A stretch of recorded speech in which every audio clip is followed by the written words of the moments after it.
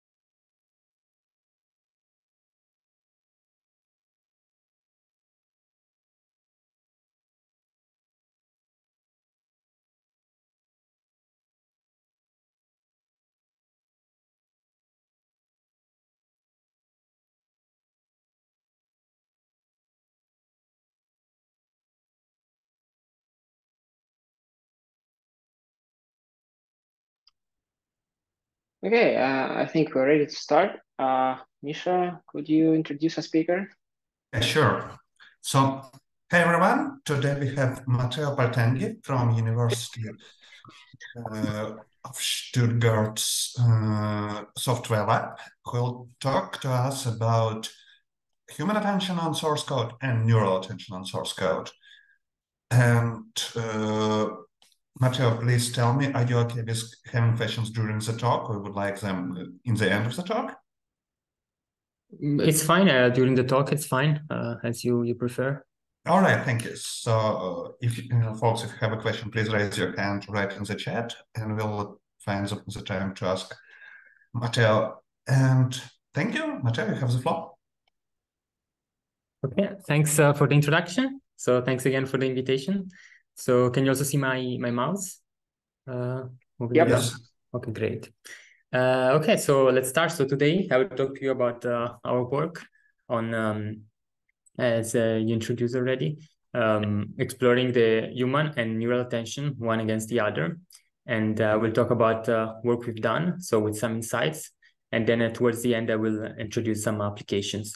So let's start with, so this is a brief agenda that I just told you. Let's start with some motivation. Why do we care about the attention of the models? So, for example, here we have, we can imagine this is a snippet of code that we have in our IDE. And at some point, our AI tool like Copilot gives us a prediction and auto completes our code and gives us this next line.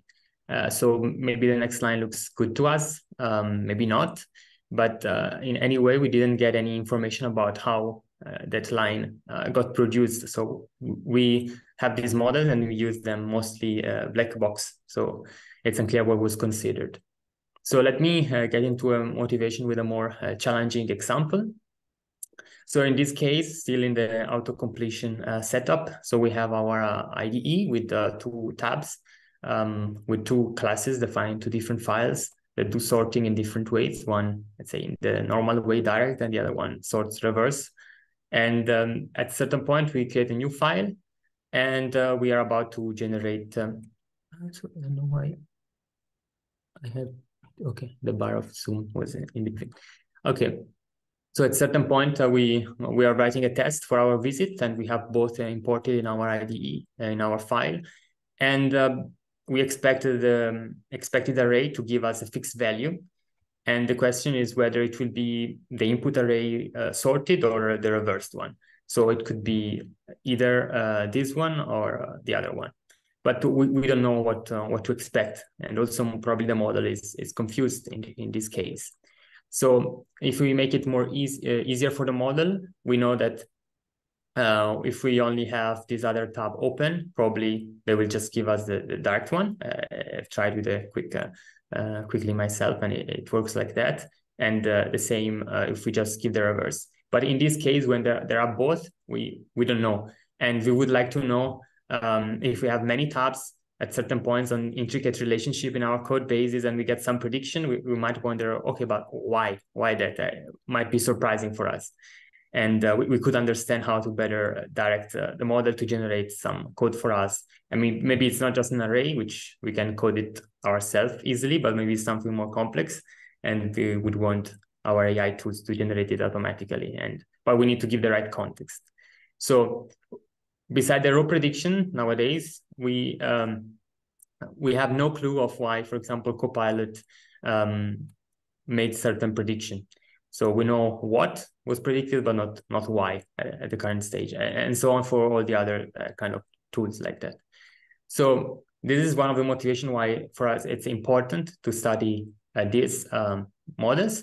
So the risks here are that we have a model that is apparently right, but it's looking at the wrong part of the code, for example, so for the wrong reason, and we don't want that. And also, if we want to kind of debug and try to improve it, it's more difficult because we don't really know how that prediction was produced and why exactly that, not something else.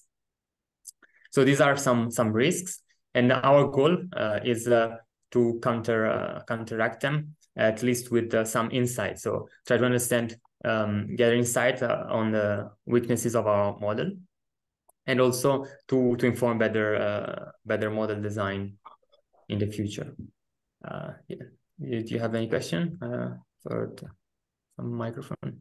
Okay. Feel free to interrupt me. So the goal of our work is to compare what could be a reason, so the why of a model on the right, and what is the rationale that of a human. So, and the on tasks of code, obviously, which is our focus. So across the talk, I will use this template frequently. So we conceptually have this framework where we have some source code and some specific task instructions, and we feed both to the AI. So it could be Copilot or other specialized tool for some other tasks, and to the human or the developers. And then we gather some prediction, which could be either a code or natural language. And what we do, as I said before, we compare the attention while doing this specific task. And we do the following for 3 tasks. So for code summarization, for bug fixes, and for sense-making questions, which I will introduce one by one next. So the attention, for having a proxy of how these 2 entities like AI and human reason, we rely on the attention maps, which look like the following. So they are token or character level attention maps. So there are heat maps for which each entity, in this case the token, receives a weight, and the weight determines the color. So the higher the weight, the more attention was given to this part of the code. And we have them both from the model and from the developer. And we collect this data obviously in 2 different ways. So on one side, we have relied on the attention layers, which are one of the fundamental innovation in the neural networks, like transformers, and all the large language models rely on them. So we thought it was a good idea because they are widespread and they're also behind the success of these large language models, so they might have something interesting. And on the other side, we have designed a specific UI, web UI, which we'll introduce later, where you could record the attention of the developer, so which part of the code was looked at. And also we worked on eye tracking as well. So it will be a mix of these two tooling that I will introduce both of them. So if you have any question, feel free to ask them. Otherwise, I can continue. So this is the first task, and we have code summarization. The conceptual idea is that we have a whole story, which could be a part of our code, a larger code, and we want a brief summary. And in particular, we focus on this task because it was widely popular when we did this study 2 years ago, and it still is of interest for the research community, and also because we argue it requires a deeper understanding of what the code is doing to give a proper name. So how it looks like, we have the method body. This is our Java code in this case. And we feed it to both of the entities, so the AI and the human, and we ask, let's name it. So these AI models are two models which have been specifically trained for code summarization, both of them. So we study one transformer-based model and one convolutional neural network-based model, and they both have attention layers so that we can get their attention. Then we ask them, okay, so let's name it. So they give us a method name. So in this case, a sort. And so this is the task. What we use to record the human attention, we use this web UI. It's called Human Reasoning Recorder. And the task that we designed for the, let's go back, for the model, they're trained on this task. So once they get this as input, they naturally spit out something, which would be the tokens of the model, the method name. Whereas for the human, we had to design a task which was comparatively similar and on which we could gather data. So we didn't want to give free text to the user, otherwise it would be difficult to measure the performance. But we wanted to give a more confined task. So what we gave a task where the human has to see the code here in this area where all the code is blurred, and by moving with the mouse you can unblur only certain token and the one in the vicinity in the neighborhood of the specific cursor, and they can explore the code, and then they have to pick one of the 7 alternatives that are listed here, and you can't see them unless you move your mouse on top of them. So you can imagine they are here listed, seven names. So in this case, it was entirely web-based, so we didn't have any complex eye tracking setup, and we could deploy it remotely. So our assumption here is that when we gather all the data of the movement of the user on this area, we can then compute for each token how much time was spent by the developer looking at that token. And we use this assumption for which the more time you spend on a specific token, the more important it is. So the more attention it receives. So this was our way to compute those attention maps for the human that I introduced you before. I have a question here. Yes. So, okay, one immediate way to nitpick I can see here is that people could have more attention not for the most important tokens, but for the ones which are hardest to read. For example, if you look at Java, where we have camel case, let's say we have like very long method name of 6 subwords or stuff like that. So, people could get stuck at that, figuring out what exactly is take from this, put to that API method, blah, blah. But no, even though they didn't really take that into account. Did you have any way to account for that? Yeah, that's an interesting comment. And in particular, regarding these long camel case methods. So what we did, we split based on camel case. So our tokenization was splitting the tokens based on camel case. So if there is a long word with camel case, they are like different tokens. So the user, while moving in one part of that long name, they will only see the tokens next to it. So we mitigate that by just accounting for the different subtokens of that long word. So let's say if we have something, let's see if we have something here.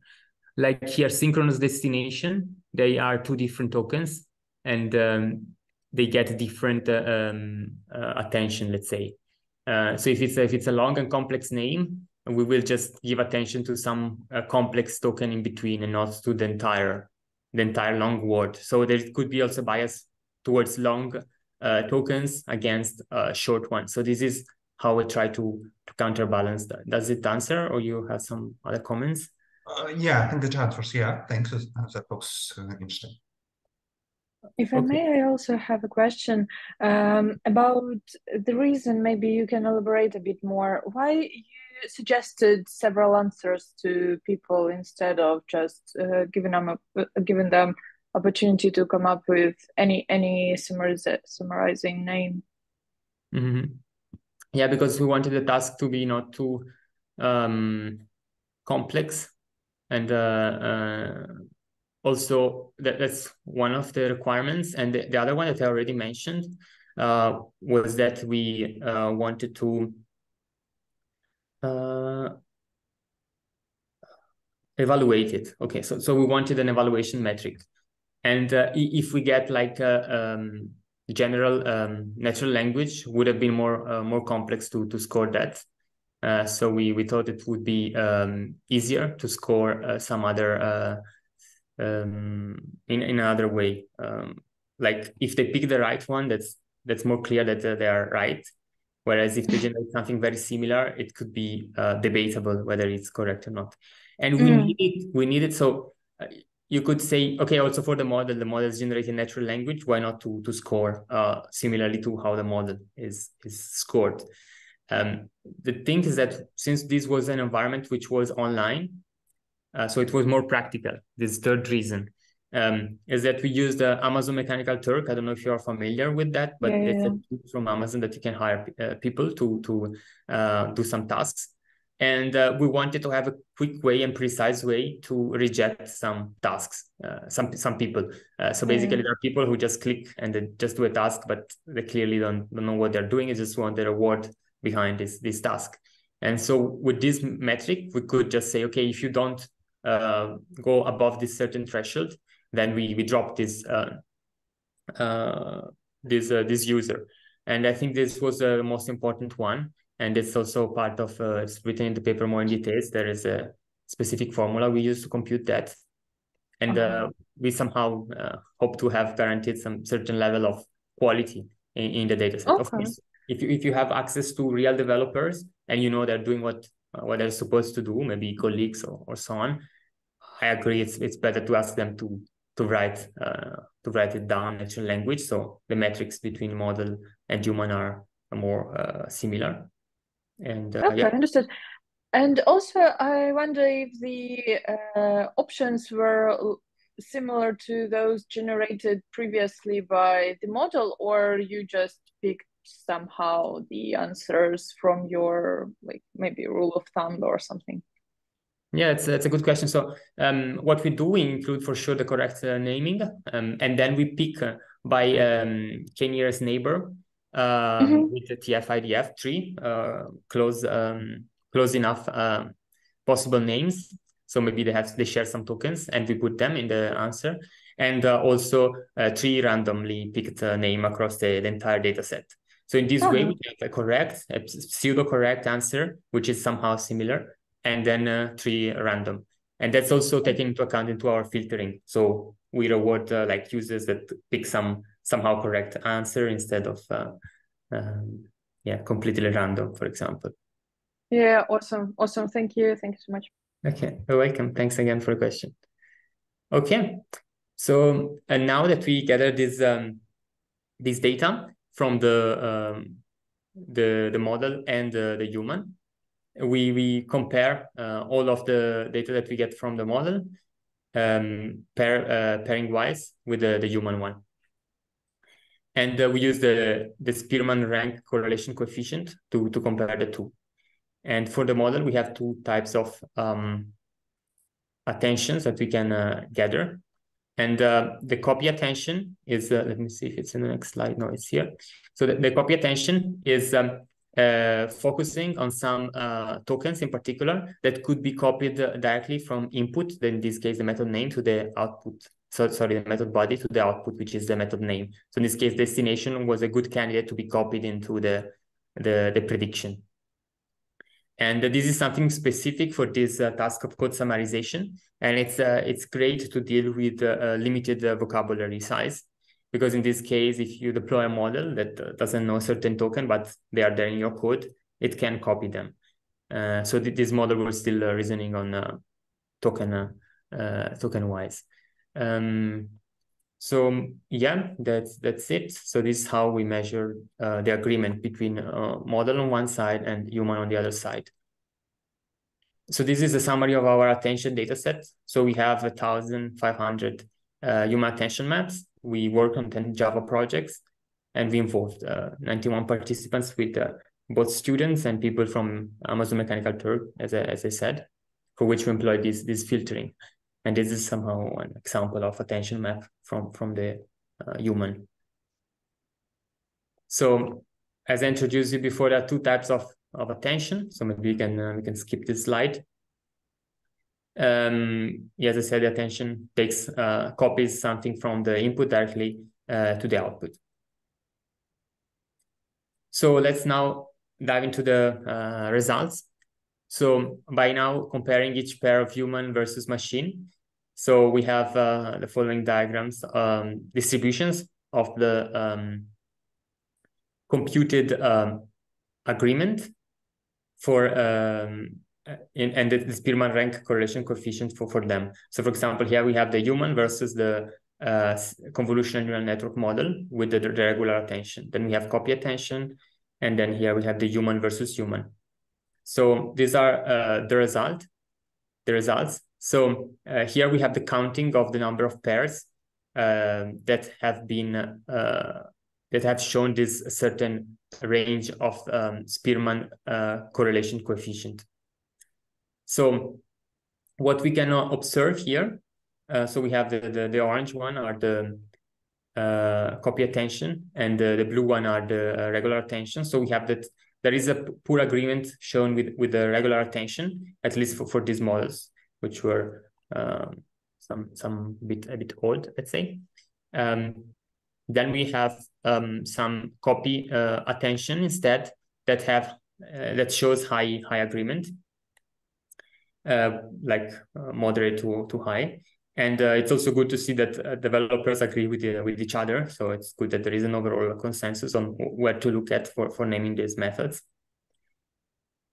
So by finding out that copy attention agrees with humans, we sort of justify the use of this copy attention as something which is actually useful both for the task, but also agrees with how human reason on code.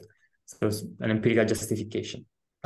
Could you give a little bit more details on how you compute the correlation? So basically, let's say we have, I don't know, let's say we have a piece of code. So what happens next then? You evaluate the amount of time human spends on each token, and you compare that to the amount of attention the model gives to each token. Am I right? Mm-hmm. Yeah, exactly. Okay, I just wonder, it could also be interesting to figure out what goes on with Kendall Tau or correlation metric, because basically it checks for whether the order, very loosely speaking, checks whether the order is the same. So it could also be funny to check. Yeah, that's a great thing, and we also evaluated that. It's mentioned also in the paper. So we worked with both. So Spearman rank is also for ordered data. So as Kendall Tau. So we reported the Spearman rank, but I believe in our data set, in our artifact, we also have results with Kendall Tau, which show the same story. So, but yeah, we experimented with that, and more recently with another with a divergence, Shannon divergence, I think, I think, but it was showing the same kind of trend also in the other study where we use that. So they all tell the same story. We picked the Spearman rank because it's somehow more established, and also it has a p-value, unlike divergence, for example, which is just a measure of distance. So yeah. Okay. Okay. Thanks so much. All right. And any comments you might have on human versus human agreement, like Spearman rank 0.5 or 0.6, like being average looks. I mean, not to say any bad words about your work, but it doesn't look to be too high. Is it because of using mechanical Turk, or could it be some other reasons that you find human agreement is far from perfect? Mm-hmm. Yeah, that's a good question, but I think we can confirm that later. My feeling is that also the other work that I'm gonna present, so the other studies, they have a similar range of agreement between humans. So, and in the others, we didn't have Amazon Mechanical Turk, but just direct contact or even employees of a company. So I think it may be an inherent distance between how two different people reason about the same piece of code. But we don't have any insight of that on that. Okay, so loosely speaking, basically 0.6 is probably as good as we can get because human are too different. Okay, thank you. Yeah, exactly. Thank you a lot for the question. Okay. So the second research question is about the we want to quantify how much attention certain token get with respect to the uniform attention scenario. So if someone would look uniformly at each token, what we would have, and we want to quantify how distant we are from that scenario. So we have different types of tokens. So we analyze this distance from a uniformity for each token. So we might have strings, we might have separators, and also identifiers. So what we do, we, as I said, separate by token category, and we compute this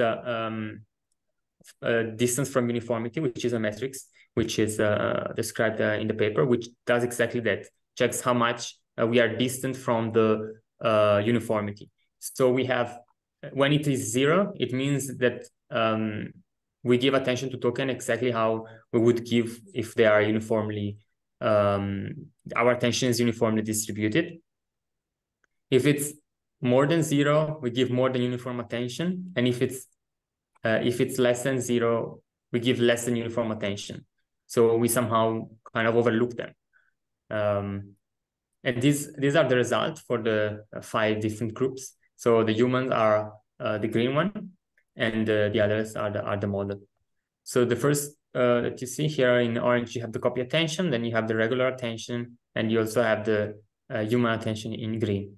So what you can see here is that these token categories, keywords, operators, and strings, they are very much deemed important by the human, but they are somehow overlooked by the model in all the different types of attention, which disregard them, give less than even uniform attention sometimes.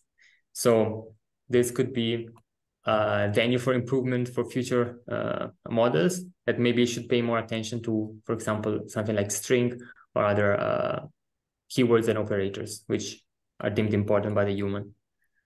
Then, yeah, please. A question here. So it looks like almost every in many cases, attention, computer attention is more like distant than the human one, in the sense that the figures are more, the numbers are more more far from 0.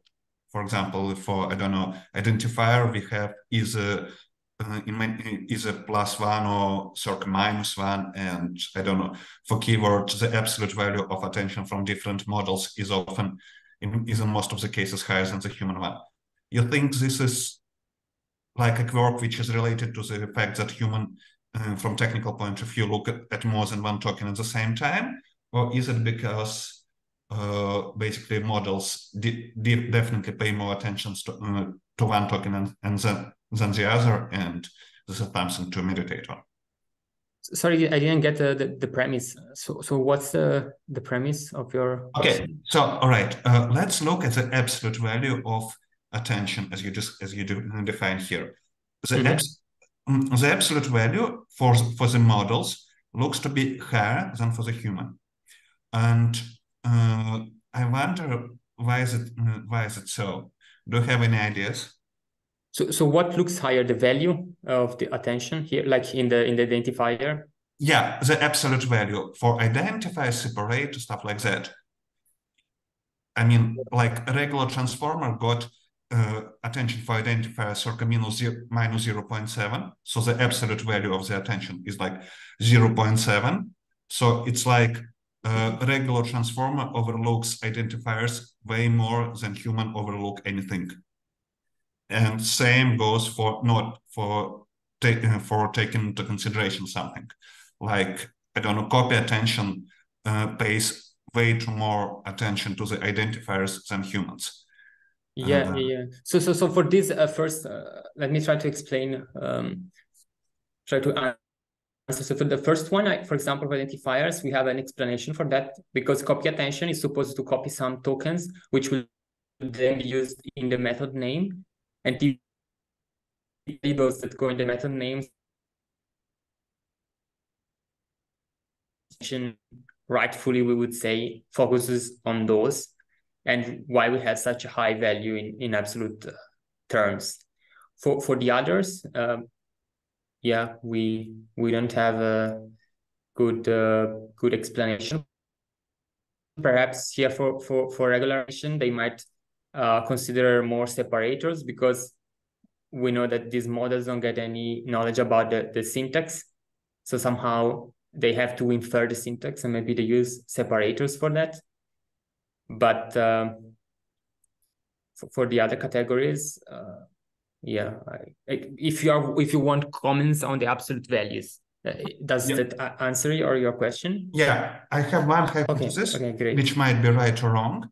That is basically humans cannot, from a technical point of view, it is hard for a human to look at one token at a time, in the sense that if I unblur something, it's quite probable I unblur, I don't know, both separator and identifier, or I don't know, both operator and then some keyword, but I might be wrong.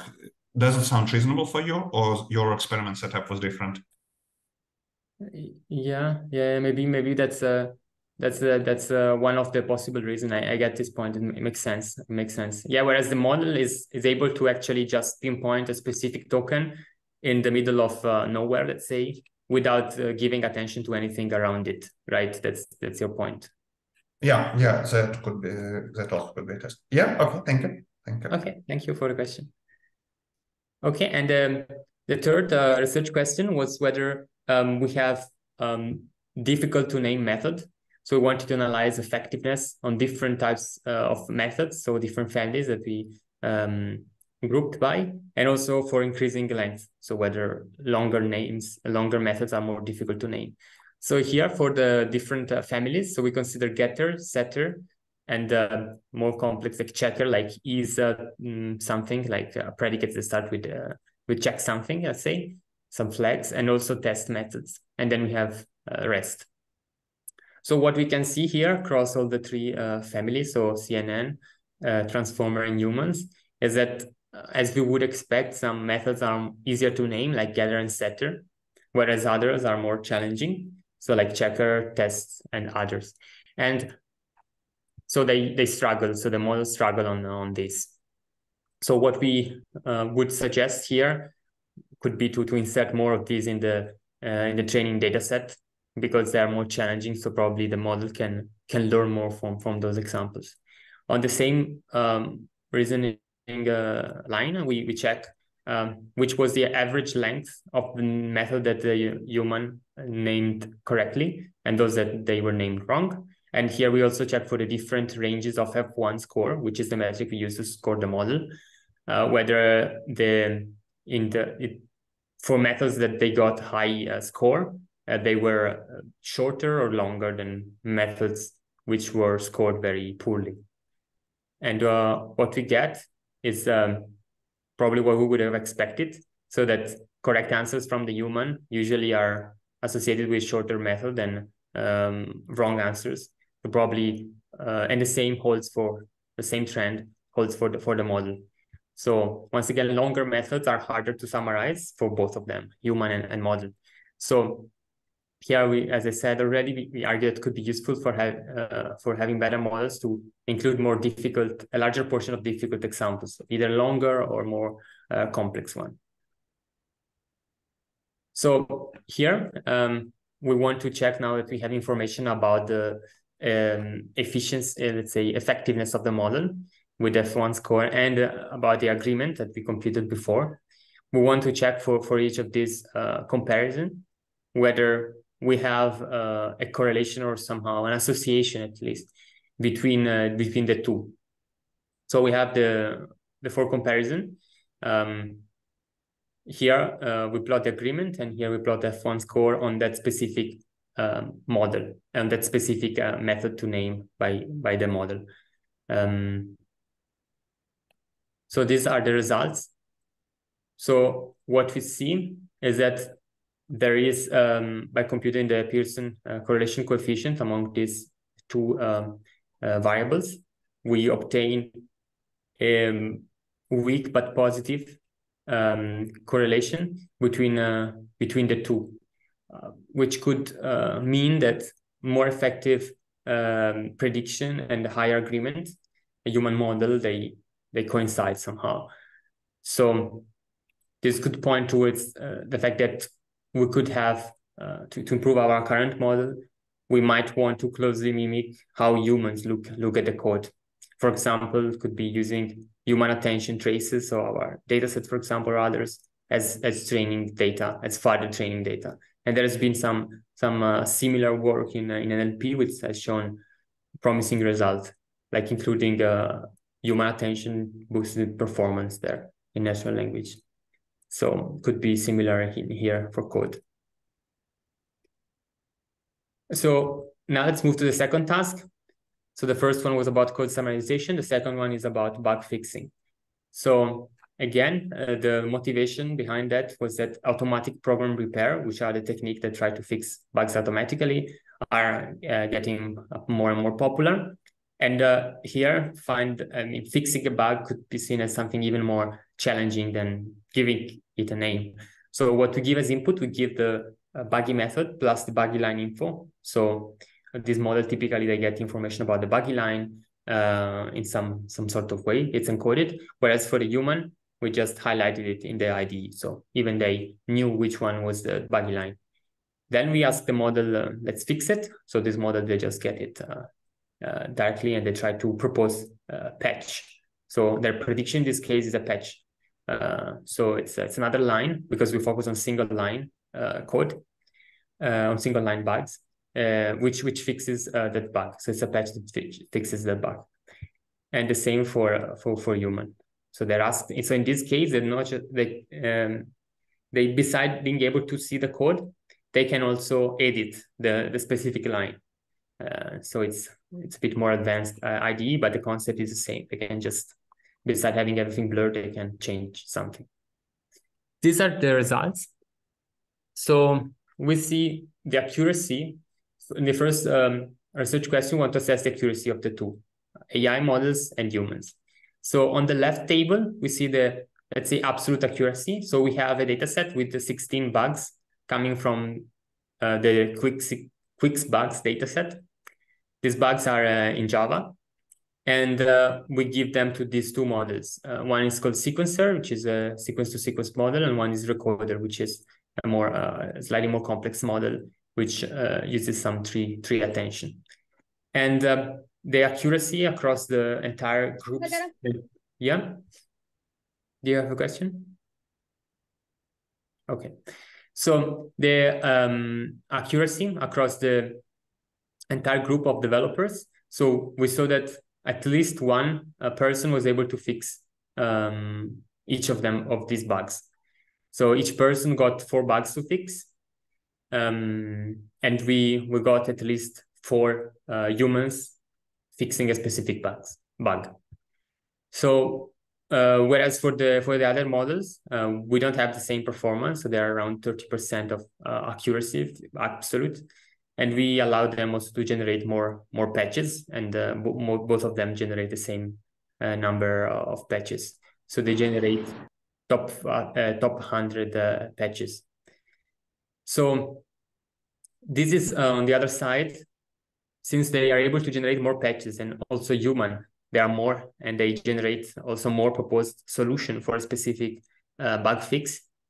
We check how many of those proposed solutions for the two groups, like AI versus developers, how many of those are correct.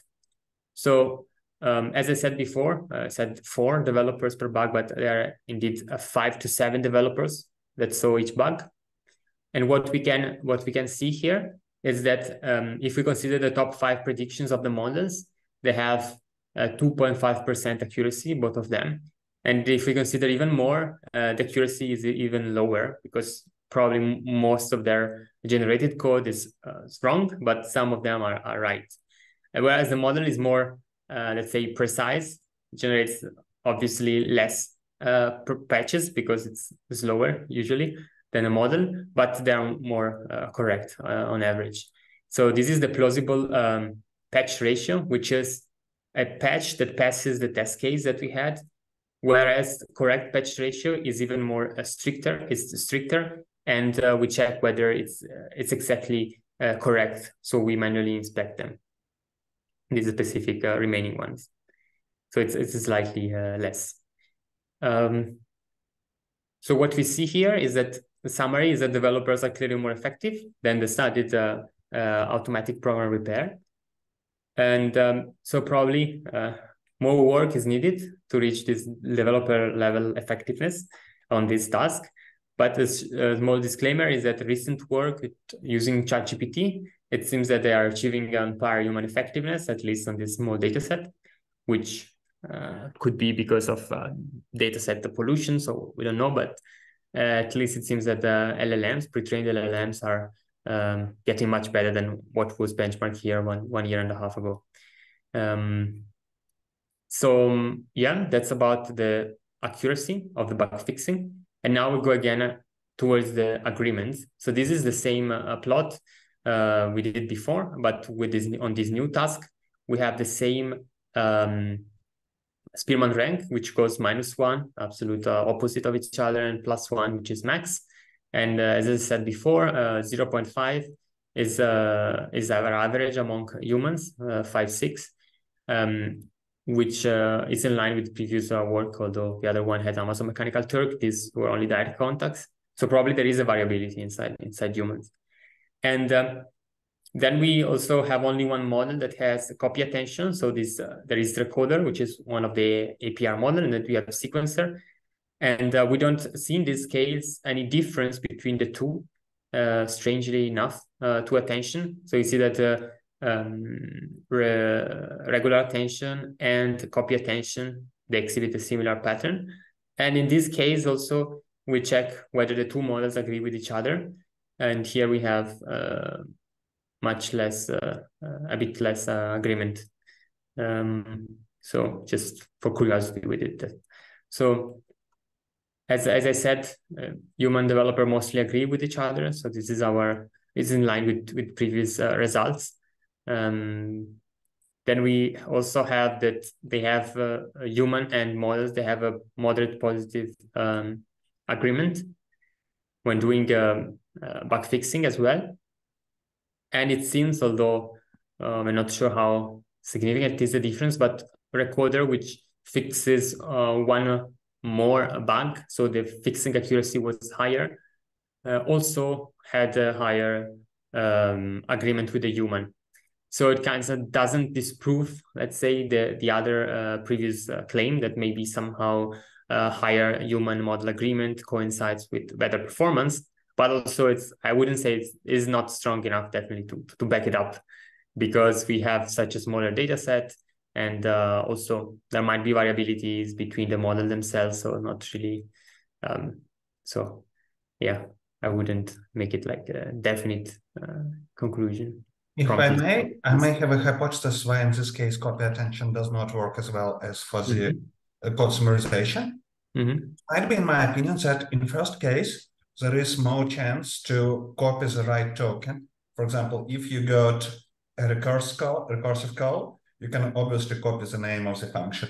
If you have a getter and somewhere you write something .get, it's reasonable that you need to have a getter, stuff like that.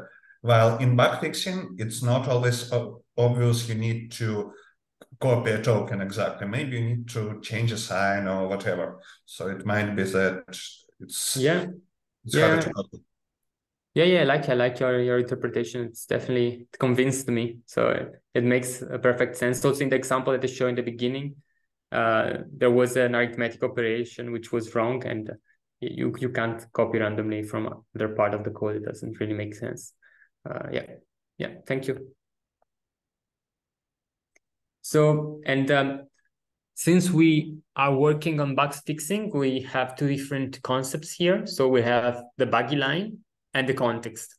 So our study here wanted to understand for the different snippets to repair, which are here vertically. So how much attention was given to the buggy line, for example, and you can take the complementary. So the rest was given to the context.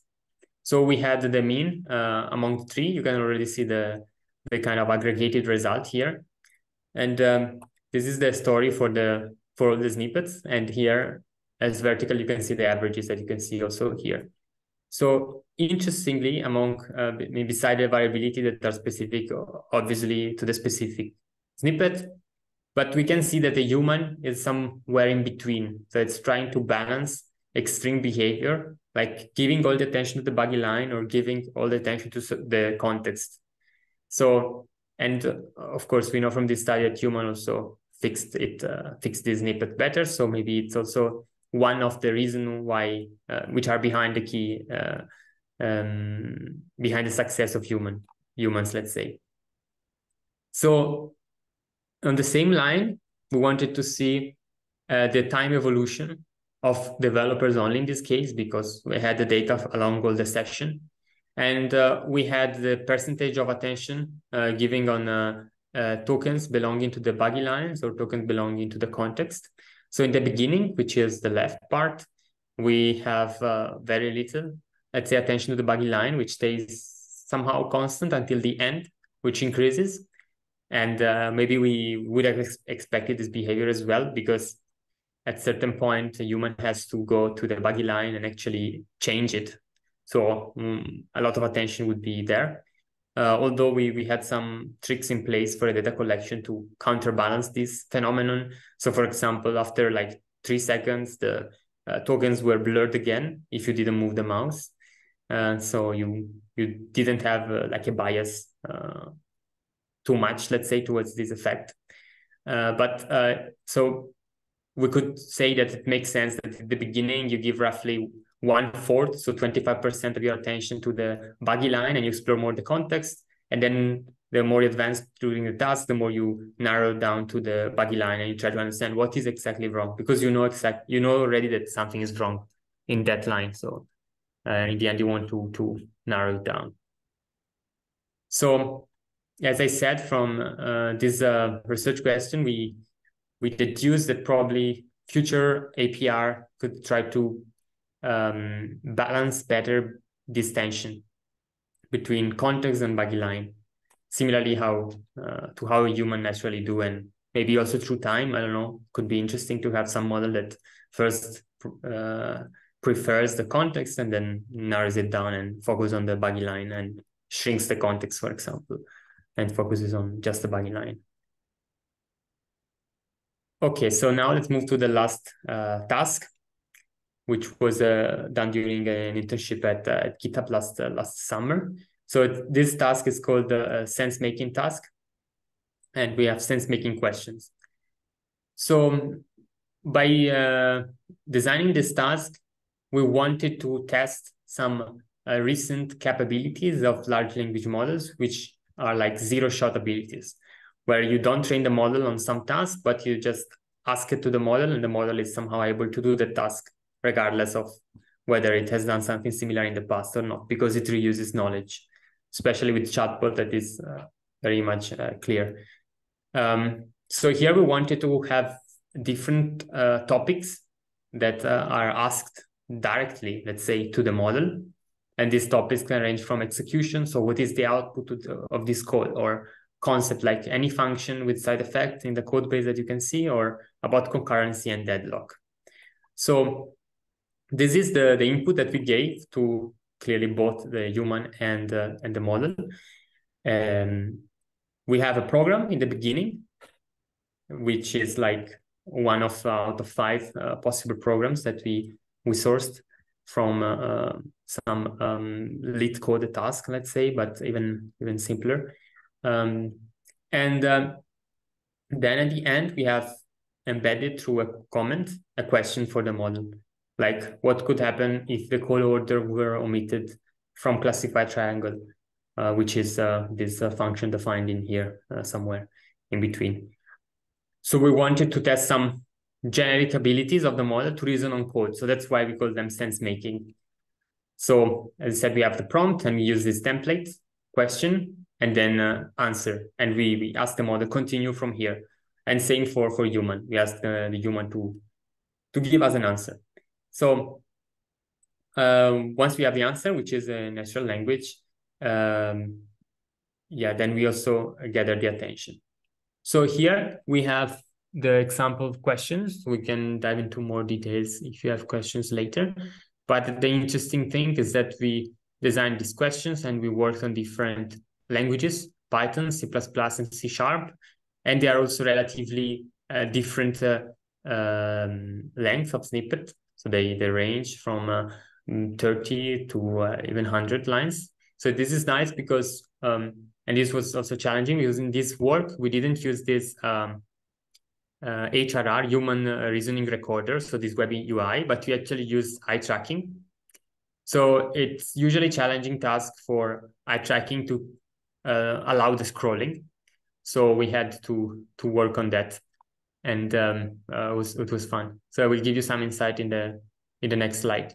So here, the study overview is similar to the conceptual framework we saw in the beginning. So we gave this task to 22 developers, which were equipped with a night tracking. So we controlled the setup with people that were part of the company. They were from Microsoft. And we gathered their attention and their answers. And then we have some GPT-like models that we query in this like zero-shot setup, and we gather their answers. So we ask 3 times to each model to get some variability. And we get like, these 3 models. So CodeGen, which is from Salesforce, GPTJ, which is trained on natural language, 6 billion. This was 12 billion. And then Encoder from Facebook, which I think 6 billions as well. And we study the 3 of them. So some insights about the data collection. So this was the setup. So we had an eye tracker, and we used the natural setting for them. So they could use the VS Code or an IDE that we're used to. In this case, we set it up or everything with VS Code, and we used a plugin to track the scrolling and allow only discrete scrolling. So whenever some line was half visible, half not, it was like doing a full scroll, so that we always have exact mapping between the pixel on the screen and the letters behind, so the character behind. And we continuously log what is visible and what not, so that we know exactly how to map and reconstruct the attention to each specific character. So in this work, we worked on character level because eye tracking just gave this discrete information. There's some more details about our eye tracking process. So we convert eye fixation to character level visual attention. So these character level attention maps. And to do that, we take clear inspiration from our previous work, where we use the total time that the char was under the eye of the developer as a proxy for the attention of the developer. So this is how a bunch of fixation events could look like to our post-processing technique. So one fixation was converted into a rectangle of this size, like 9 characters wide and 3 lines vertically. And this is based on the size of the parafoveal region, which is what we can see with our eye with a glance, let's say, because we can perceive also what is a little around of the character we are pointing at. So that's why we use this. And this is dependent on the screen size and the distance. So we computed that according to these parameters. And once we have many of those, we can compute these intermediate attention maps, which is more fine grade and character level. But then if you pay more attention, you can see that some parts are like giving attention to blank spaces, because those are also characters in our setup. So what we do, we clearly remove that. And we just get the attention from the part that are actual tokens, because we want to have data which is comparable to the model. And the model, they can only look at token, not at random white space. They can only look at some white space, the one preceding, for example, the line. So, for example, these were kept. Of course, these two images are on different codes, so you don't have to. No, it's actually the same code, but it's a bit shifted. So this part, which is very blurred, is then this part. So it's a little shifted, trimmed in different ways. So we come up with the attention map for the human, and on one side. Then for the specific task, we wanted to evaluate those. But as you might imagine, these questions are so open that, unlike the first task on code summarization, where we had a precise answer among the 7, for example, here we don't have. So we had to define let's say a grading sheet or a gold standard for grading each answer. And the 4 authors, we define it together, and then we annotated 20% of them. We discussed to reach an agreement among 2 authors, and we got a substantial agreement following this gold standard. And then we continued like separately to annotate the rest of the answers. We had an annotation scale, which was fairly simple. So either something is completely wrong, something is completely correct, so matches all our expectations, or there are some points of the correct answer which are mentioned, so we give it a partially correct. So this is a quick summary of how we graded it. And these are the results. So we see for developers in Coder, the neural natural language-based model and CodeGen. So we can see the developer clearly are better, and thankfully, let's say.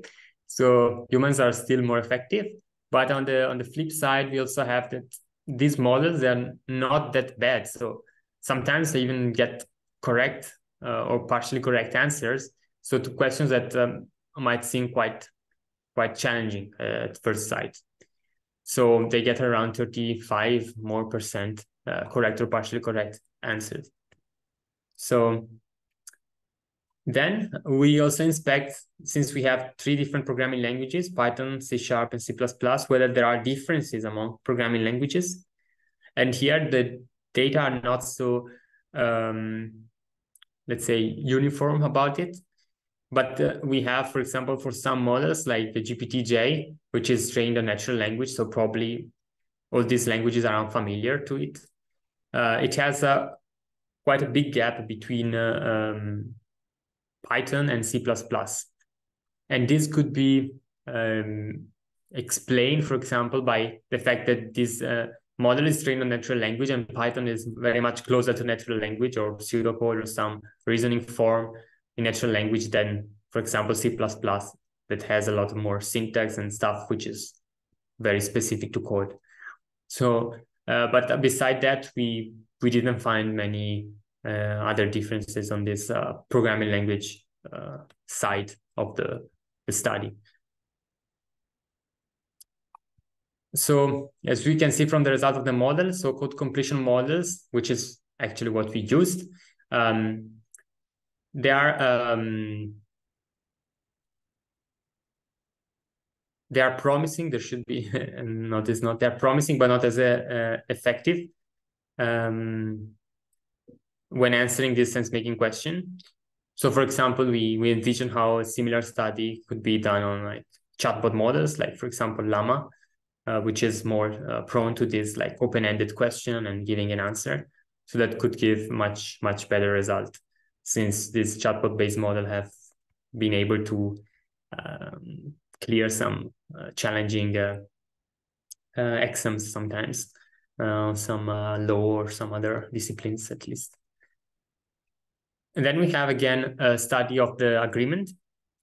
So with the same methodology, we use the Spearman rank correlation coefficient for the three models, CodeGen, GPTJ, and encoder, and then here the human. And even here, the human, you can see it's still around the same bulk, like around 0.5. So, and these were different data collection methods. So probably that's the best we could expect when talking about agreement between humans, also because of how humans reason on code differently, perhaps. So what we see is that CodeGen has weak but positive correlation agreement, even on the regular attention. Whereas in terms of highest agreement, we get that CodeGen and encoder, they get the highest agreement. And this again is probably related to the fact that they have seen more code than GPTJ, which was trained on natural language. So maybe the way in which we look code in natural language probably differs, and that could be one of the explanations. So understanding and agreement seem somehow connected, and but more work is needed. Like I said, with more performant models, because these models were not that great. So they were promising in terms of performance, but they weren't on par of the human. So it would be nice to try with some models like Llama and see how that positions in terms of also attention maps. And in the second and last part of the talk, I want to touch upon one application of this attention signal that we can extract from the model. So we can study it, compare it with how human look at the code, as we have done in the previous 3 tasks. But going beyond that, we could try to use it for code exploration. So the intuition here is that we have a piece of code and we are pointing at this return statement. So if we have just read this statement, so one question that we could have is which part of the code should I look at next? So this is an unfamiliar code base. I've never seen it, or maybe it's a new file I'm not familiar with. So I want to know which are the main steps that a human goes through, let's say, the main part of the code that are useful or relevant for the understanding task. So since the model shown like good understanding or promising understanding, we wanted to know whether that understanding can be used to guide the human. So this is the intuition. So to use the LLM to scan the code for me or for the developer and then recommend the next line. So where to look at next. So to study this, we had to come up with this concept of a scan path or user interaction. And we defined it as the likelihood that a user fixating at a specific position I, so for example here, then looks at the position J next or soon enough or soon in the code. So basically try to extract a measurement of how deeply connected are these two code locations, and in particular, how many times there is a flow from the location I to the location J. So, and to do that, we apply this kind of setup where we use the sequence of fixation. So the humans goes through different parts in the code. And from those sequence of fixation, we want to derive a matrix, which looks like the following, where we have on one side, each line defines the token where we start, so the I token, and the column defines the tokens that is the target. So this matrix will have a size number of tokens times number of tokens. And to compute the value inside those cells of the matrix, we use this formula. So we compute the strength of connection from token I to token J as this area. So what is this area? So this is the timeline. So this is the event Ti when the user started looking at the token I here. And this is the event ti plus the duration of the fixation on I on the token, on the first token. So basically when it stops looking at the token. So whenever you stop looking at the token, there is a decay that we use. And then at a certain point, you look at the next token, the token J, and then you stop looking at that token. So we wanted to intuitively weight more a connection which is close in time, so the two events are closer, and also longer time spent on the second token, for example, which would mean I just looked at this and then I go to these other tokens. So here in between, we could have some temporary token that I have to scan because my eye is naturally going towards the target. But then I will spend a significant portion of time towards the second token. So this integral will give me the total strength of connection from token I to token J. And this is just a mathematical way to express this. So the integral, we compute it for each pair of events. So in our data set, the user might have gone from token I to token J multiple times. And what we do, we compute this integral for all these pairs, sorted pairs, and then we sum them up to give the overall strength across the entire code base. Is there any question on this part? Hi, Matteo.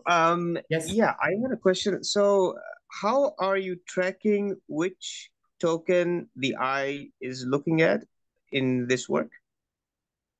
So we are using the eye tracker.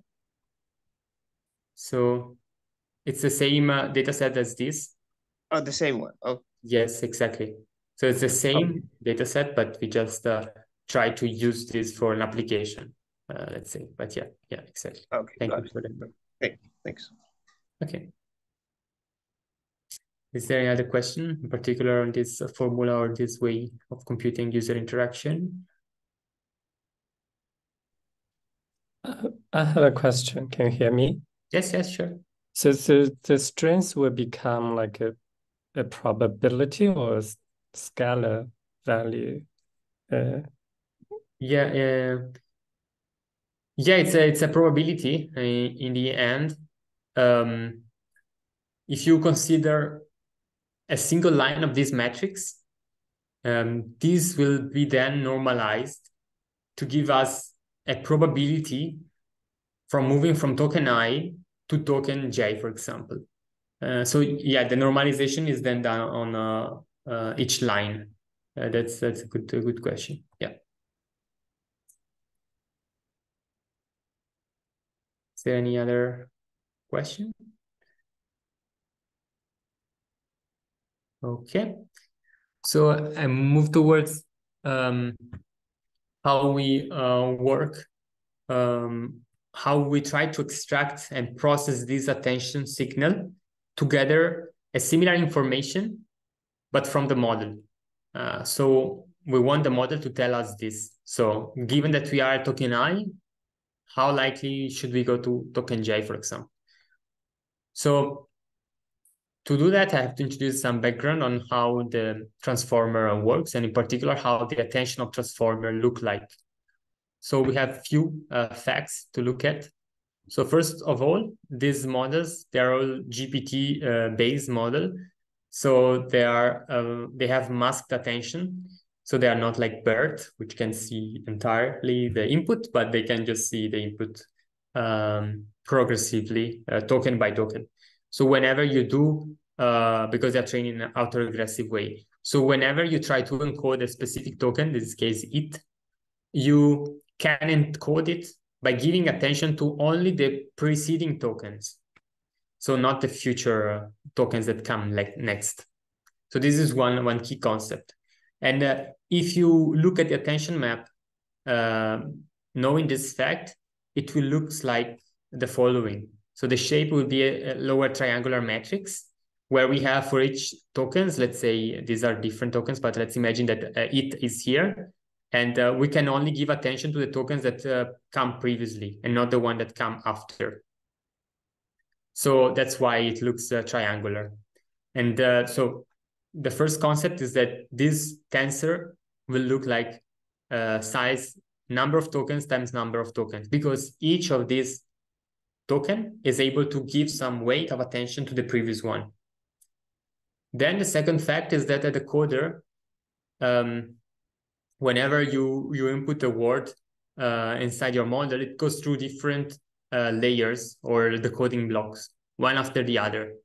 And this means that if our model like CodeGen, I think, has 33 or so layer, then our attention tensor will have different attentions for each layer. So our attention tensor will have an additional dimension, number of layers. And then we also have that each layer has multiple attention head, which is just something to increase the likelihood or the performance, to increase the performance of the model, which is shown to be effective. So basically the same tensor is extracted a number of times equal to the number of attention head. So we have an additional dimension, this attention head. So what we do now, we introduce the other the concept of a novel post-processing method of this tensor to extract some information which tells us, going from this token, how likely we should go from this token to this other token. And all of this is derived from this attention tensor. So to compute this attention metric or post-process attention that we call follow-up attention, we consider two key ideas. So we consider subsequent tokens as observer, because as we said before, the token it can observe, let's say, can give attention to all the one that precedes it. So this is one key idea that we use. So subsequent tokens are observer of the current token, let's say. And then we see how these observers, so the tokens that come after the current one, how they change their attention through time.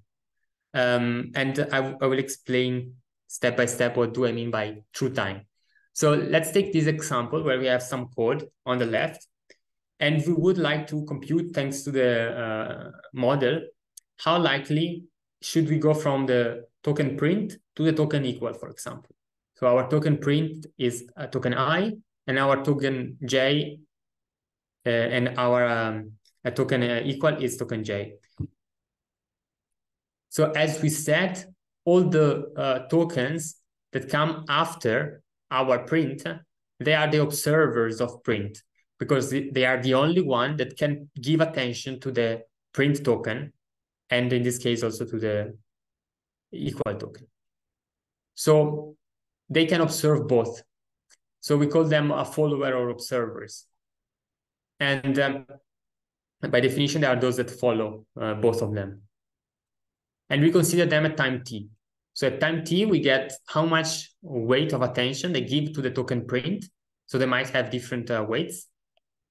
And then we check at the time t plus 1, how they again change their attention. So the intuition is to understand whether most of them went from token print to token J, to token print to token equal, for example. And based on that, we want to quantify the strength of the connection from print to token equal. Matteo, sorry to remunerate, but we have sort of 15 minutes left, and then it's quite probable many people will leave, so please keep in mind. I'm almost at the end, so these are the last couple of slides. Thank you for the heads up. Okay, so is there any question on this part? Otherwise I will conclude. So now we have I have a question. Sorry. So, Matteo, actually, a couple of questions. Is it possible to, if we could have a share of a copy of the slides?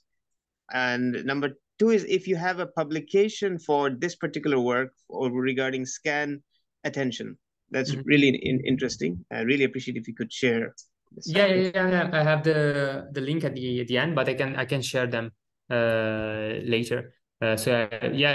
We have a paper, and I will mention it in the end, so very soon. Okay, so thank you. Thank you so much. Thank you. Okay, so let me continue. So the idea is that we want to see how these observers change from looking at print and then looking at equal.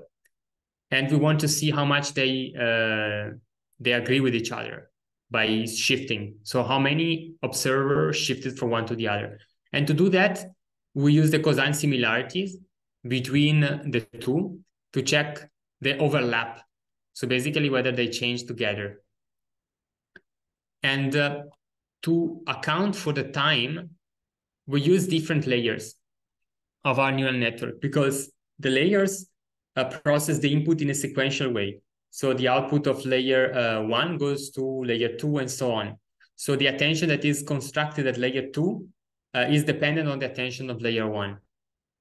So that's the intuition behind it. So we use the layer-wise propagation of the input as the concept of time, how the attention of the model changes across time. And we consider the token as the observer that will tell us how likely is that after looking token print, you want to see token equal.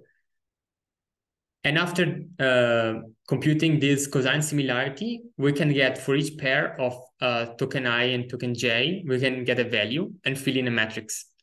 So the matrix will exactly look like the previous one for a human. So we have number of tokens times number of tokens. And this is the algorithm. So if you want more details, I can come back to this later. But let's now go to the evaluation of this. So we evaluate it in the next line prediction task. So instead of predicting the next token, which is a bit, let's say, over-specific, somehow for a real scenario, we might be happy enough with the prediction of the next line. So we want the model or this post-processing of the attention to tell us which line to look at next. So to do that, we simply have to aggregate the column that refers to different lines to different tokens belonging to the same line. So basically we shrink a little bit the matrix horizontally, and we have the follow-up attention coming from the model on the left and the ground truth scan path computed from the humans. And then we compute the agreement on this specific task. For each token, we compare the distribution of the next line derived according to the model and the distribution to the next line derived according to our ground truth data. And we also apply the new metrics, which is maybe more practically relevant, which is the top 3 overlap by line. So by line, because we compare everything by line, which is we see the top 3 predictions of the model and the top 3 prediction of the human. So how many of those overlap? So there could be a 3 out of 3 overlap, or maybe just 1 or 2 or even 0. So let's now look at the results. So we have on the left, the Spearman rank correlation coefficient. On the right, we have the top 3 overlap. And we have, again, developer versus developers. And then we have follow-up attention. We have a series of other baseline, which I didn't introduce here, but you can have more details in the paper. So what we see here is that our follow-up attention, they're sorted based on highest agreement or overlap with the ground truth. So we have that the follow-up attention gets ranked among the highest among the baselines, very close to the human. And here, interestingly, when we look at the top 3 overlap, the model has an even higher agreement than what developer among themselves could do, because developer among developers is lower. And the one that rank above it are different way of post-processing attention. So there are also some baseline which do not depend on attention, but the one that are better than developer versus developer, they all use the attention. So there are some other heuristics that we tested here. So I invite you to read the paper for that. So here we have that higher agreement. So this high agreement between the ground truth and our way of post-processing so the follow-up attention makes it promising for like real scenarios, for example, in an IDE. We did a short, and then I conclude, ablation study where we tried to check, because here we use all the layers in our networks. The question is what happens if we just use some pairs of layers? So our computation will be much faster, but how does the accuracy changes? So what we see here, we see that by using only the first 2 layers, so very little, but those very close to the input, we get most of the benefit. And we are most efficient as well, because we don't have to compute this attention tensor for the entire network. Then another ablation study is about the number of observers, because in theory, we can generate as many new tokens as we want at the end of our current code that we are trying to analyze. And then we could use those as additional observers. But ideally, we would like to have as the least amount of new tokens to generate as possible, so that we save computation. So even here, we see that we are quite robust to the number of tokens. So if we decrease, our standard setup was 100. If we decrease the number of new tokens, we're still fairly good, even with just 10 observers after the end of the method, for example. So here we have a couple of parameters that are tunable and can lead to better efficiency in real time and real life deployment, let's say. So I will just give some takeaway messages and then conclude. So we have some takeaways for the human studies. We've done 3. So it's nice to pick a popular and challenging task to study, like the 3 we picked. The data set should be popular and trusted, and of course depends on the task.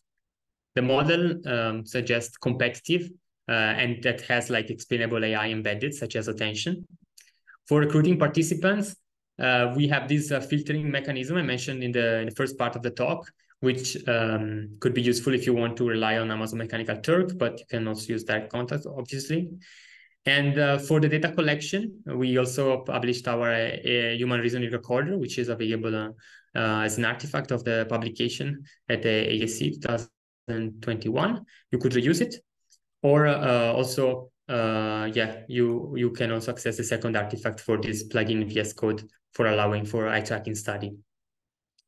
For modern understanding, so with attention, we could reveal some blind spots of the AI models, some tokens that have been overlooked, for example. And we also benchmarked that human models are not that effective like the model that we studied, although ChatGPT could improve fairly quickly, or chat-based model are a promising next step. So we had initial evidence that better agreement leads to better model. So it would be nice to see actually like proven, like some like model trained on this data, trained to mimic the human. Is it actually better? And then so that code understanding and code exploration could be a good first application of attention signal.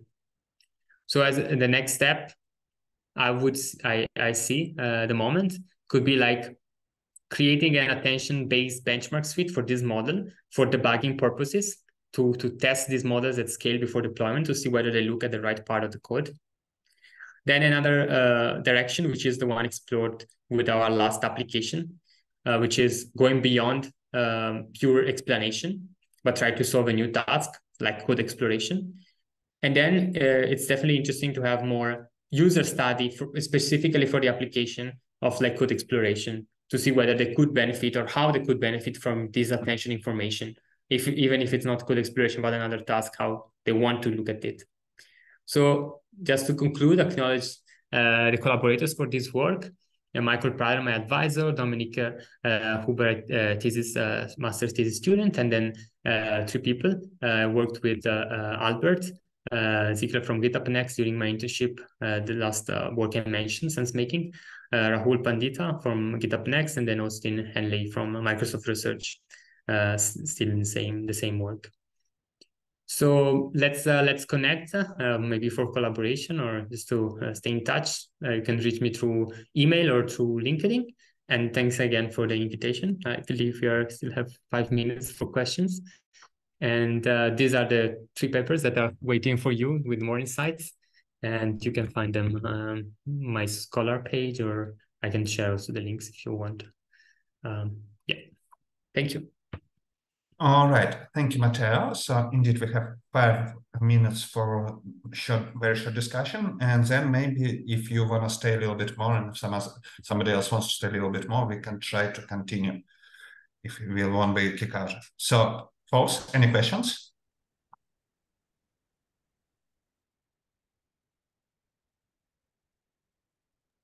All right, then I'll probably just start. So one of the options that came up to my mind for what could we use with the attention is possibility to do something with the code review or for writing documentation. So, okay, for code review, we have a large code review person gets, and probably we would like to focus on the parts of the code review which are of the pull request which are non-trivial. But I guess we can't use the model as it is right now directly. And for writing documentation, kind of the same. Like the hardest pieces of code to understand should be probably the ones for which we need some kind of comments. Do you think there is any simple or semi-simple way to adopt your studies and your model for these tasks? These are two very interesting tasks. So let me think. So we experimented with CodeGen, and they are open source models, so they could be directly reused for code review and code documentation. So that the goal in code documentation is to find the right part of documentation based on a query. So something like code search, not like documentation search, kind of like a search engine. Is that the goal? Yeah, the kind. I mean, right now the model looks at the code to figure out like what to write next or how to explore. But then we could look at the hardest pieces of code because they're not necessarily hardest from the, I don't know, cyclomatic complexity point of view. Or maybe they're most important ones if we try to match the commit content versus what is written in the pull request as a code. Yeah, for code review, I can see a direct reuse of this code exploration because this follow-up attention could help whenever you're exploring certain part of the code base to give direction of in which order you should look at the different files. For example, if you have a few files, you might even aggregate and not reason on the line level, but even maybe looking at the file level could be interesting enough. So you just open the file in the right order, so you get the context right, let's say. So that could be another granularity which could be used also for code review. But within the same file, we can reuse the same context. So we could the same tooling like follow-up attention. Yeah, and for documentation, I don't have any straightforward reuse on top of my mind. Yeah. Does it answer partially? I guess so, yeah. So, all right. Once again, thank you for your time. And we are about out of time. So for those who have any questions, I guess we can stay a little bit more. And once again, thank you for very nice talk. And thank you. Thanks a lot for the invitation. Thank you, Matteo. Yeah, feel free to join our seminars in the future if you interested. Yeah, so yeah. Okay, thank you everyone for joining. See you in October, I guess. Bye-bye. Yeah, bye. In October, we'll have a talk on which metrics should we use to assess code generation quality, like yet another installation of some metrics which should be helpful. All right, so let me ask just one last time. Does anybody have any questions? I have, but it's a bit high level. Just to know your thoughts on some question. So my question is, it is this all about attention or more about really attention pay much more to these results than what is going inside the human brain or inside the model?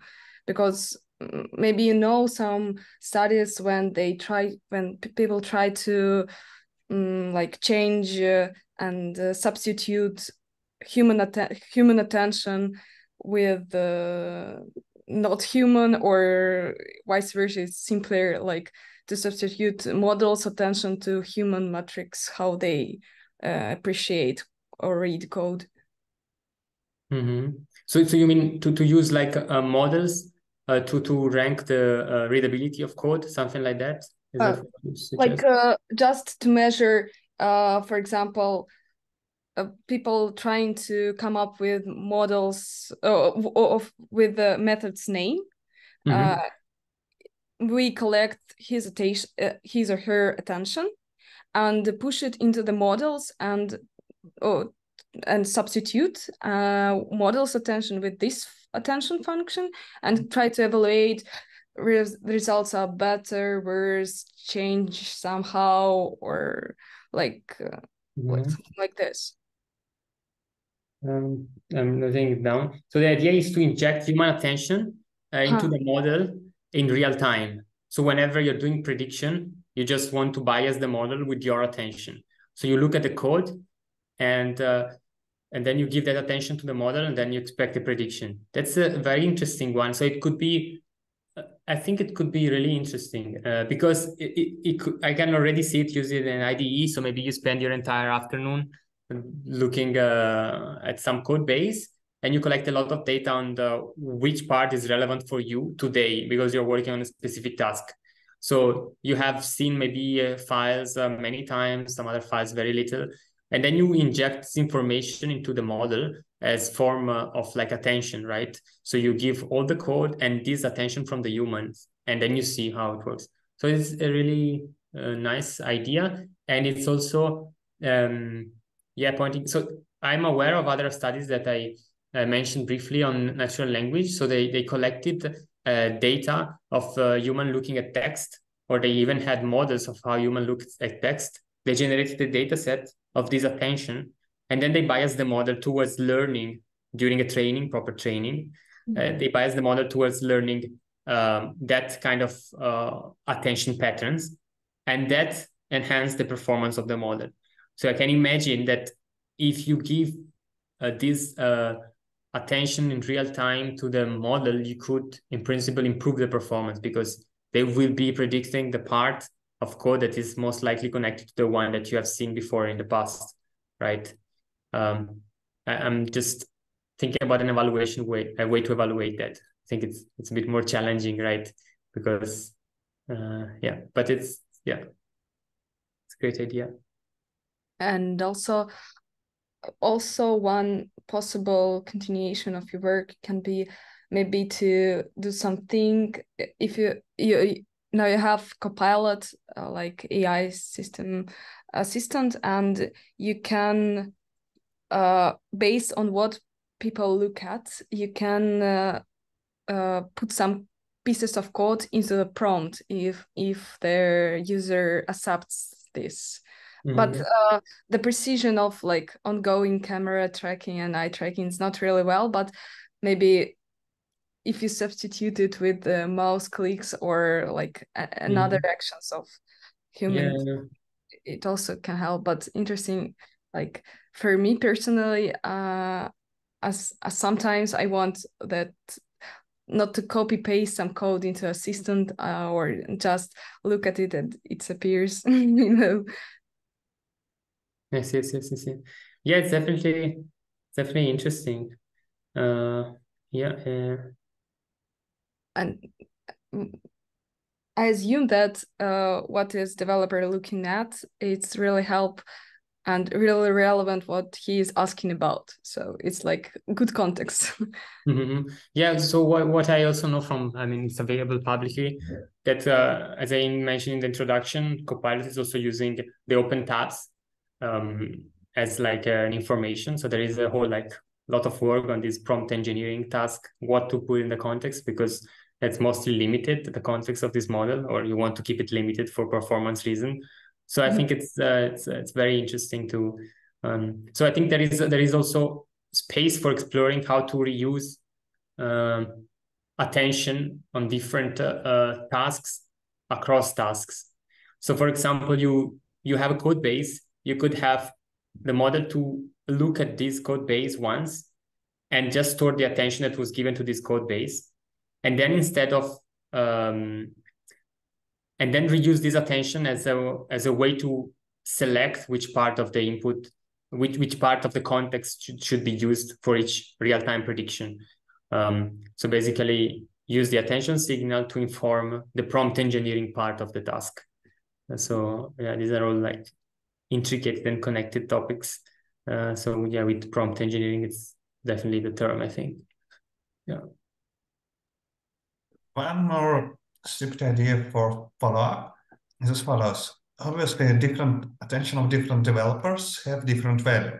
And one thing it could be interesting to study is to ask developers who work a lot on certain repository to, say, review a pull request or do stuff like that, and then figure out what kind of things they focus on. And then these things may or may not be useful as to things to which the model should pay attention to. On the one hand, this person already has a very good knowledge of where to look and where not to look, because I don't know, whenever I'm looking at a completely new piece of code, my eyes are all over the place. I'm trying to figure out what's going on. On the other hand, they might be too smart to compare with a normal developer or a model. What do you say? So you're saying, so I followed you until you said, you ask the human to look at the pull request and you get the attention. And then and these humans are experts in this repository. Yes. So you want to see whether there is a difference between the expert looking at the pull request versus the non-experts? And whether maybe we can utilize experts or maybe we should not. Whether we can use expert, you mean? Yeah, like use expert as a reference for this attention data set, or maybe we should not use expert. That could be interesting. I see. Yeah, it makes sense. Yeah, and that could become also like, yeah, if the code base is very standard and used by many people and relatively stable, maybe there could be a general knowledge of what is more important, and that can be built up through time as many developers look at it, what caught their attention mostly. So there could be also stats about that in the repository itself, maybe, that are ever evolving, let's say, that give you a heat map over the input because people looked here and then there. So kind of data driven. So this is not using the attention, but it's more using the human data. But yeah, it's interesting. Yeah. All right, thank you. Ben, you have a question? Yes, I have a question regarding you are using the attract data, like you, according to my understandings, you only consider the regression, like the backwards scan, how do you say, jump of fixation, maybe. I wonder, have you only considered like the unidirectional from the current to the back one? Like if I give you an example, if you have ABC from top to the bottom, 3 fixations, 3 tokens, and go to B, then go to A, then from A and jump to C. So yeah, A to C is the forward, but still is a previous token of the current token C. So for this kind of jump, like would you take them into account when you calculating their probability? So you mean whether our probability is only like backwards? So it's only recommending things that come before the current token. That's what you say? Yeah. That's a good question. And in the example in the slide, it was only backward, but it can be also in the opposite direction. And the only thing you have to change is the layers.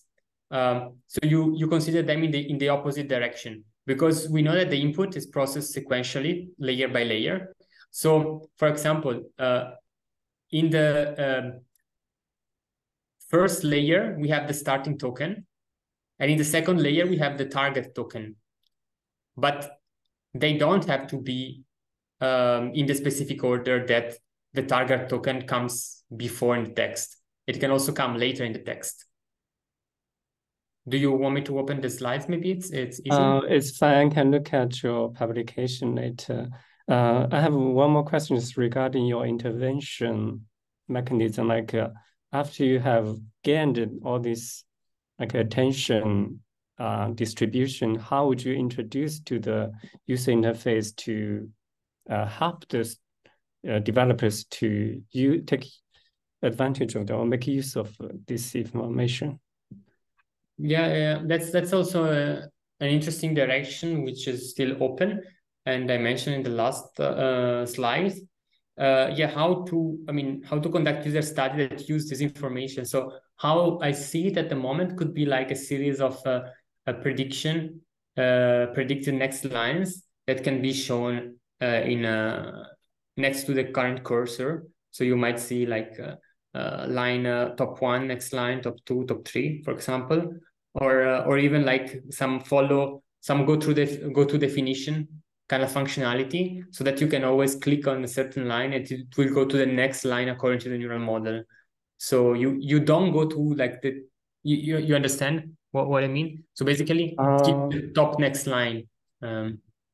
Oh, I thought you have already done a sort of design of this and done the user study for this. That's why I was wondering, like, how does it look like? No.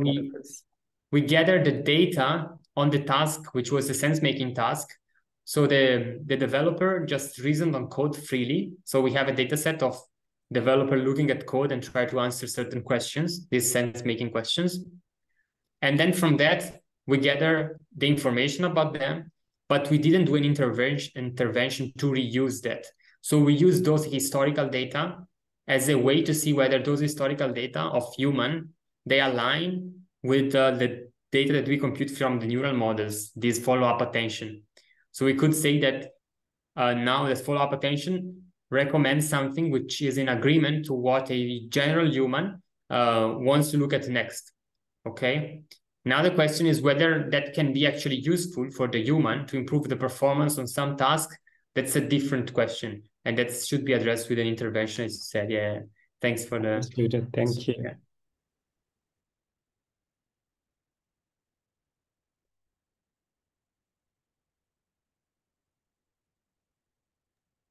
All right. Any other questions? Yeah, Masha. Matteo, and do you still working on this area, or you moved somewhere else, or what Yeah, I'm still interested in this. So I'm I'm exploring two different areas which are a bit far apart, but they have some contact points. So for example, this work that I presented is one, and the other one is related to applying program analysis techniques or software engineering in general to quantum computing.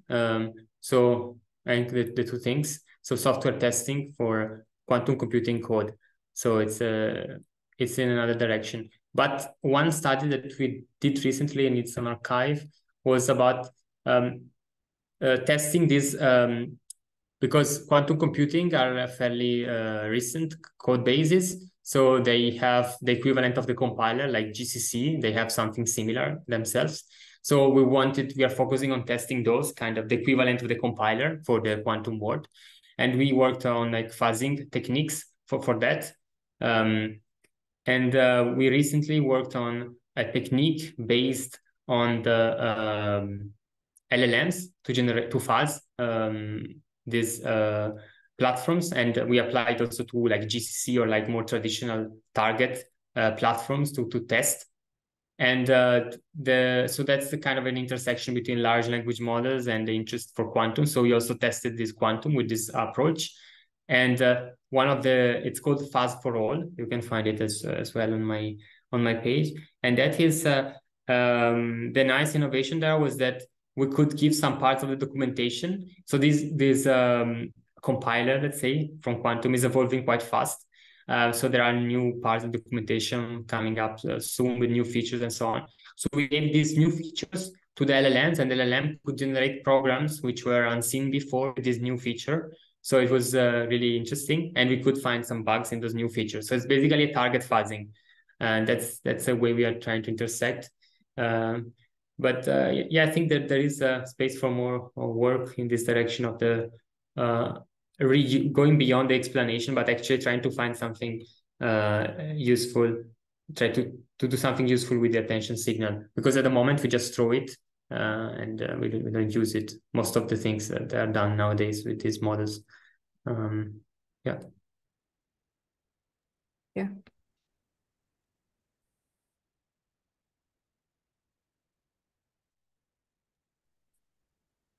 All right. Any other questions, folks? Okay, then